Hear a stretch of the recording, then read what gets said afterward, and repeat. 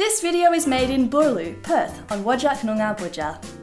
Kaya, welcome to episode 2 of Michelle from Perth, where I bring you some hell good science facts straight out of P-Town. This time, the Bayswater Bridge. The infamous, the indestructible, the greatest 3.8 interstate, why do trucks keep crashing into it? The Baysy Bridge was born in 1910 when Coode Street and King William Street were sunk under the train line at Bayswater Traino. They maybe didn't dig down far enough and the low 3.8 metre clearance has been lopping the tops off trucks ever since. Here's one Bayswater cheese shop owner lovingly describing what the bridge does to its victims. Piano accordion, so it just sort of compacted all the way back. Being little ones from where the top of the canopy sort of peel back like a sardine can, we just sort of love it as sort of a bit of an identity for Bayswater in a way. Last year it was hit 11 times. The year before that, 10. At the time of filming, in August 2020, the bridge has been hit 6 times this year.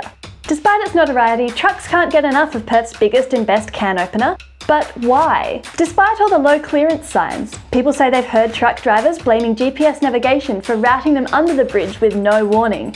And this has got to make you wonder, what's Google Maps doing to your brain to make you miss all the literal warning signs? And it doesn't stop at crashing into a bridge either. People have accidentally followed their GPS into lakes, off cliffs, into the ocean, straight into houses, up mountains, and even off-road into the high desert of Death Valley. Sometimes with tragic consequences. There are lots of things going on here. The brain is complicated.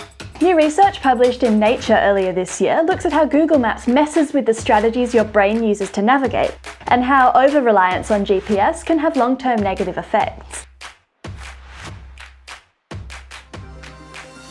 There are 2 strategies the brain uses to get us places. The first one is called the Spatial Memory method, which uses the hippocampus, a region deep inside the brain that's involved with memory and navigation. When we go somewhere new, the hippocampus adds that place to a cognitive map. A cognitive map is basically your own inbuilt navigation system, and it holds places you've been positioned in relation to each other, just like a physical map would. You draw on your cognitive maps when you need to devise a route from point A to point B. Navigating using the Spatial Memory method basically involves paying attention to where you're going.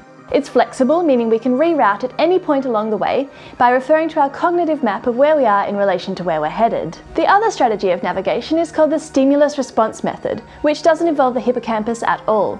It's more like following a list of directions. At the roundabout, take the first exit. In this example, seeing the roundabout is the stimulus and turning off at the first exit is your response. Stimulus response navigation is useful if you're going somewhere new that you haven't already built a cognitive map of. Since you're just following step-by-step instructions, your brain really doesn't know where you are, so you can't plan alternate routes on the fly. Most of the time, we're relying on a combination of spatial memory and stimulus response methods. For example, by following instructions to a new place and paying attention so we can find our way back. That is, until Google Maps gets involved. Getting somewhere by following robot instructions from your phone lets your brain rely entirely on stimulus response navigation. And since your hippocampus isn't being used, it kind of just turns off. So suddenly your brain really isn't processing your surroundings. This might go some way to explaining how you could end up wedging a truck under a bridge. What's more, there's worse news for GPS followers. Over-reliance on step-by-step GPS navigation means your hippocampus isn't as active as it should be, and use it or lose it is especially true when it comes to your brain. Studies have found that people who regularly Googs it have less activity and less grey matter in their hippocampi. They also score worse on a test used in diagnosing mild cognitive impairment, which often precedes Alzheimer's disease, showing how GPS can actually damage your brain. It's not all bad news though. If you want to boost your grey matter and improve your spatial memory navigation, all you have to do is use maps less. And hopefully by keeping your hippocampus in action, you'll be more aware of what's around you, like road signs, the ocean, and cliffs. Anyway, back to the bridge, and I'm sorry to say its days are numbered.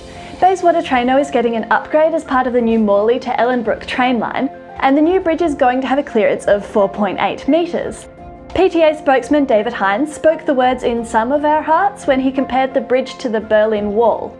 He said, "Perhaps we'll have to save bits of the old bridge and say, this was the bit that was hit by a truck in 2014.